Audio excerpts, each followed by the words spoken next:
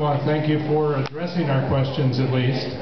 And I realize that some of it are policy questions outside of your knowledge or control. However, we know for a fact that there have been beachings of whales, mainly beaked whales, that appear very much to have been the result of sonar exercises. Not in the Northwest Training area, but in other parts of the world. Do you acknowledge that? Yes, it's in EIS appendix F. And I also happen to personally know my ex-brother-in-law who has been studying humpback whales ever since people were studying them pretty much 30, 40 years, learned to recognize them by their tail patterns, etc. And he was in Hawaii. I spoke with him last night. He was in Hawaii during a sonar training exercise on his whale watching boat with a hydrophone in the water. And he's very familiar with the sounds of humpback whales.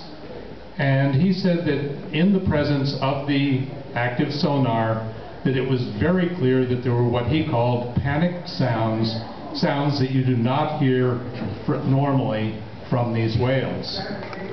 And he observed that, and he also observed that they were sounding with great speed, fleeing, trying to flee, going down more rapidly than they usually go down, and returning to the surface more rapidly.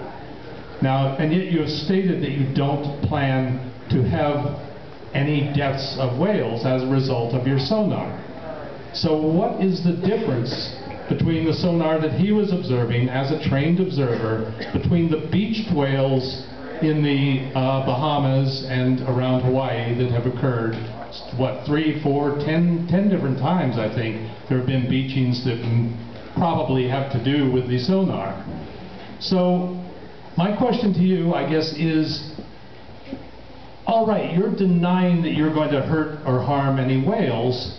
Supposing you harmed one whale, would you stop doing the sonar?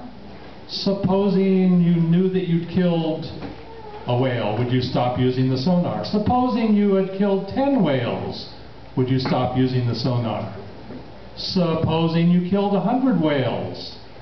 Where is the threshold here?